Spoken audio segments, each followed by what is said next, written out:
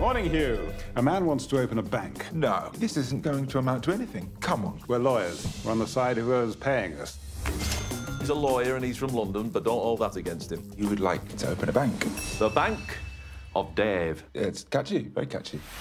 And the customers were having problems making payments, so I started lending them my own money. This isn't about me making money. Every single penny of profit goes straight to local charities.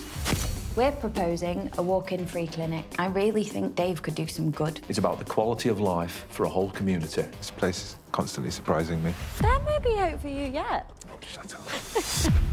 The Financial Regulation Board hasn't approved a new bank in 150 years. Once ordinary people start thinking they can get in on the act, the floodgates will open. The banks are literally a law unto themselves. I'm not part of the elite. The FRB exists to make sure that people's hard-earned money is entrusted to the right kind of chap. I told you they'd fight dirty. We need to fight back. The one thing you have on your side... Everybody hates bankers. Precisely.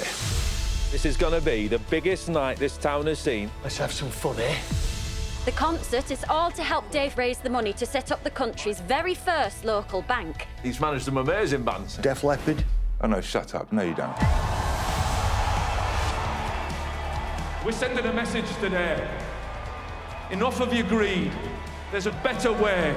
Well, I'd put my money in Banker Dave.